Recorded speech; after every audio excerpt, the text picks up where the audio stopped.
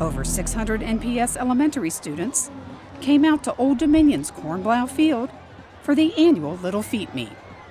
Superintendent Dr. Sharon Birdsong helped kick off this huge event, which enabled both students with disabilities and their non-disabled peer buddies to participate in a wide variety of physical fitness activities. Thanks to Special Olympics, event coordinators, and of course outstanding volunteers, students were able to have fun competing while learning more about themselves and each other. We want them to understand that they have the ability and that they're not defined by a disability and that they can participate.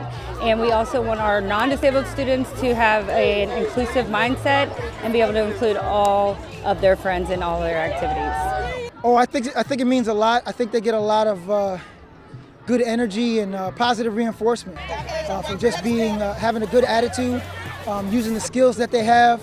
And you can see it on their faces when they make a goal. At my station is the soccer kick station. When they make a goal and we celebrate together, you just see it on their faces, how much they really enjoy this activity.